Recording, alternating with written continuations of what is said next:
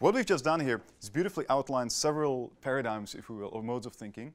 What I'd like to do today is to look at sort of two contrasting ones. One of them is going to be the scientific one in terms of orderly, and in some ways it's goal-oriented. So this is one way of thinking, and this is what I'll call vertical thinking.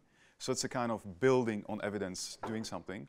And the other one, I could drag in religion into it, could drag in reactive, could drag in imaginative, and it's going to be a lateral thinking. And it's a kind of thinking which is complementary but also very different from the sort of thinking.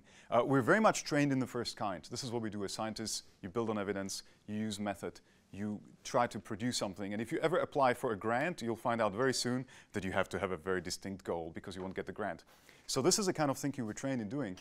But in some ways, to do things newly in an interesting way, you have to break out of that and do things in other ways. So we'll have a look at this. And the way I like to go is just give us some basics of vertical thinking before we go to lateral and to see how we can use them in comparison. So vertical thinking, again, is literally building step by step. And the best example of that, what you're being taught pretty much from the first year, is critical thinking.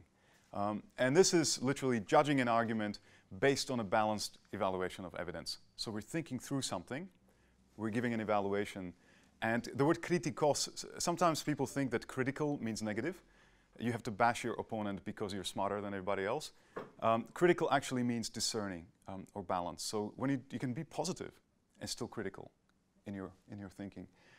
We're dealing with arguments. And argument on one hand is something that you do when you are not in agreement with someone. But more basically, argument is simply an expression that begins with assumptions, we call them premises, and leads to a conclusion. So you're building on the known, reaching something that is unknown. This is an argument that's about 2,000 years old, and they used this in education in the past. Premise, all humans are mortal. Every human being is going to die. Premise number two, I am a human being. So if all humans are mortal and I am a human being, it means I too am mortal. Does it make sense? Absolutely basic logic. We do this as a way of thinking. Now, in terms of building an argument, there's two things to keep in mind. And one of them is that premises can be either true or false. So the stepping stones on which you're building can be either true or false. If one human is immortal, then this thing doesn't work. Or if I am an alien, which I'm not, this thing is false as well. And therefore, I cannot build a good conclusion based on false premises. When it comes to conclusions, they can be either valid or invalid. And this shows us how we put the premises together. So you can have beautifully excellent premises, you can do brilliant research, but your conclusion can still be wrong because you've put them together in a wrong way. So do we know what's going on here? Premises and conclusions. So let's get a little exercise going. And I'll show you, this is a quotation from a book called Darwin on Trial. And this is from a book that challenges in some ways evolutionary theory, or at least questions it. I lived in the US for a long time, and I was actually in Kansas, which is very, very, let's just call it fundamentalist, beautiful people and all, but a very fundamentalist state in terms of approach to things. And evolution was actually struck down from the curriculum in high schools because it was merely a theory. And so we had amazing discussions with people. But this is a book in which this person is trying to open up questioning evolution as a paradigm. And what I'd like for us to do is to have a read of this little paragraph here and identify, thinking of it critically, what are the premises that this guy is building on, and what is the conclusion here? So if you want to just have a read of it yourself, and then for each table have a bit of a discussion, and let's think about the premises, the foundations, and the conclusion or conclusions that he's drawing towards.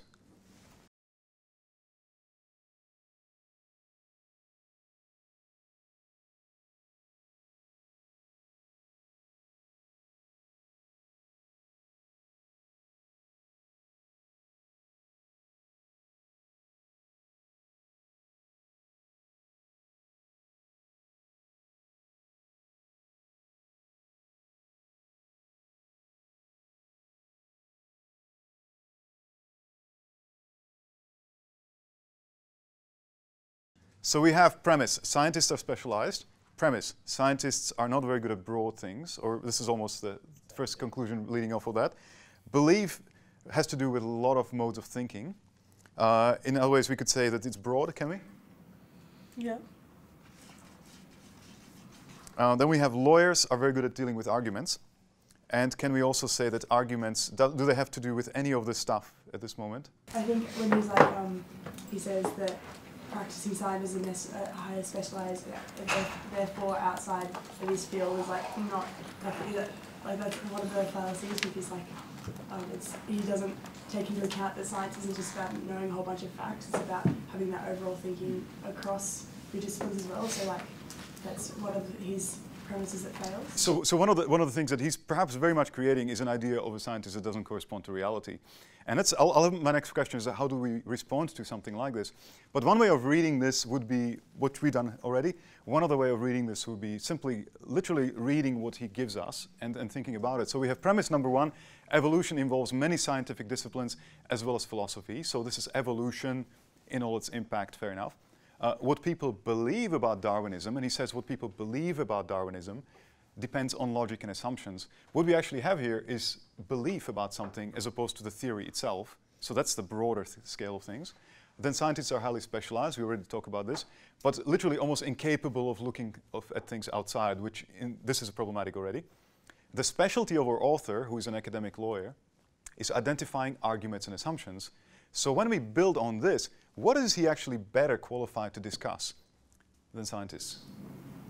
The validity of an argument for or against evolution. Yeah, so really validity of arguments. I mean, in some ways, maybe he could give us a better understanding of a broader debate, of the beliefs about things. But is he qualified to talk about the theory itself? How the theory is constructed, what the evidence is built up there? Not, at least he doesn't tell us that. And this is one of these beautiful ways in which you can construct an argument, give a sense of where it's going, looks very, very strong. But in some ways, he completely avoids the whole topic of what is the theory of evolution, what is the data that is given, and how do scientists themselves understand this theory. There's different ways of looking at this. When I first showed this to, actually this would be science postdocs at Monash, and they saw that and they got actually really, really angry. And some of the people got angry in a way that didn't quite know what to do with it, and so they started to get, there's an argument called ad hominem, which is literally against the person or against the man. And their first response was, who the hell do you think you are? I've been studying this for 10 years. I know about evolution. And it tends to shut down the discussion in some ways because you're challenging the person of the author himself or herself rather than dealing with the argument. Another way of looking at it would be to go back to the premises and conclusions relationship. And that's the premises can be either true or false, and conclusions can be either valid or invalid. And in some ways, the good way to approach these kinds of debates would be to look at the premises, open the discussion, see what are you actually founding your conclusions on, and rather than starting in some ways with the conclusion itself and challenging the person's thinking, you can look at, well, let's discuss the premises and see what we can agree with, not agree with, and maybe we can actually do things another way. And this is another question altogether. So here we're talking about truth or falsity of the premises, and we can discuss that. Another, and sometimes more complex way, is getting to the conclusion and looking at, is this actually a validly constructed conclusion, or are there problems with the logic itself? Now, what I like to look at is these are, we're talking about critical thinking, vertical thinking, building step by step by step. And the way we digest things, the way we build on things is very much determined on how we are educated, how we know things, how we build and construct the world around us. And an important characteristic or important role in that is played by memory.